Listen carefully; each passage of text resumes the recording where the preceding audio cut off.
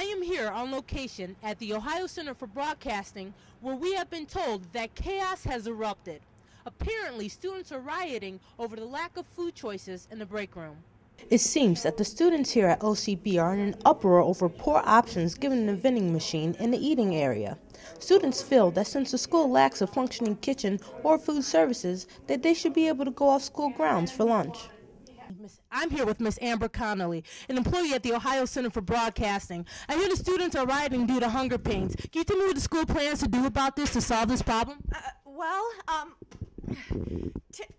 Terry wrote and asked me to order pizza from Pizza Tent, but they said it'd be a 30 to 45 minute wait, and I don't think it's gonna stop. Thank you very much, ma'am. Stay strong. Here you can see all of the destruction caused by the students who began rioting, some of whom are extremely hungry, and the others who are all hopped up on sugar. Excuse me, can you please tell me why all the commotion? Because we're hungry. I mean, ain't nothing to eat here but junk food and snacks. Yeah, we hungry. Unfortunately, Pizza Tent may just be a temporary fix for this situation. We are still waiting to hear back from school officials on how they plan on addressing this. However, administration members are still being held hostage in their offices. From WOCB News, I'm Tyesha Johnson.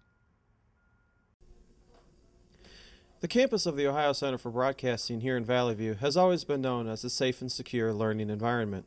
Recently, this has not been the case, as a string of robberies has plagued the campus and captured the attention of students and administrators alike. Items reported missing range from wallets and purses to hubcaps and rims. Food has even been reported missing from the school cafeteria. The OCB Dollar Store hasn't been spared either, as it fell victim to a theft that cost the store 1 t-shirt and 4 blank CDs. Store clerk Amber Connolly has moved on from the incident, but is confident they will catch the thieves due to evidence left behind at the scene. While no arrests have been made in this case, authorities have noticed an increase in criminal activity since 2 turkeys have been loitering in the parking lot for a little over 3 weeks now. Tyreek Jami is a current student of the Ohio Center for Broadcasting, and he describes a recent run-in he had with the feathered pair. Man, I'm coming into school this morning. I'm getting out my car. I walk up to the door, and the turkey comes out of nowhere, just jumps out the bushes and attacks me. I'm like, what the heck is going on? Hey, nah, man, them turkeys, I saw the whole thing. Them job turkeys, hide your kids. Man, come on, nobody got time for that. Man. Tyreek is offering a reward of $2.37 for anyone that returns his shoe to him in good condition. Campus officials are advising students to not feed the turkeys and to keep an eye on their personal belongings. A new policy issued today restricts students from being in the parking lot alone after dark. I'm Dan Safari reporting, WOCB News.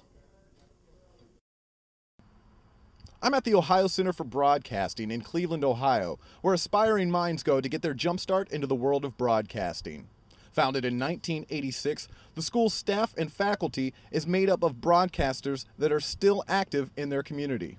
For a couple of years now, Jeff El Jefe Stark has been claiming he is an employee at the Ohio Center for Broadcasting, always willing to help out anyone in need with a project or to answer questions of the students and faculty. But when I asked the OCB students what Jeff's official title or job was at the school, they had this to say. He's Iron Man, right? Yeah, oh my God. He always gives me tampons when I need one. Who? In fact, none of the students actually knew what it was that Jeff did at the campus. I decided to get to the bottom of the story and bring to light what Jeff Stark's job actually was. I sat down with Education Director Rachel Lee to get the cold, hard facts. Well, actually, he doesn't really have a title. He kind of just shows up every day but doesn't receive a paycheck. He graduated in May of 2007 and just keeps coming back every day. He does help students with equipment issues sometimes, but for the most part, his main role is just to provide change for the vending machines. Jeff Stark, is he an average man with an above-average heart, or a simple man with too much time on his hands? One thing is clear, though. Jeff Stark does a great job at detailing a car. For WOCB News, I'm Adam Thompson.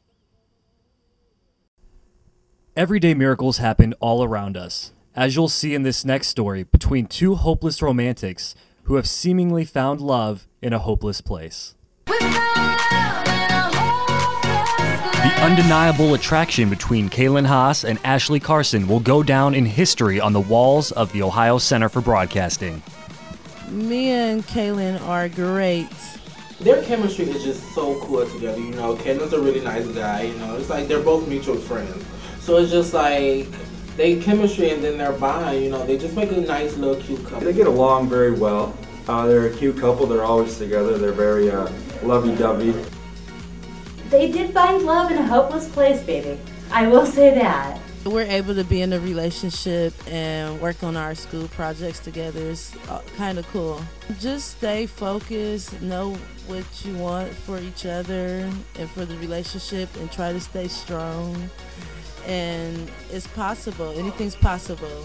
Kalen states that he is hopeful and excited about his relationship into the future. Reporting live for WOCB News, I'm Eli Staggerwald.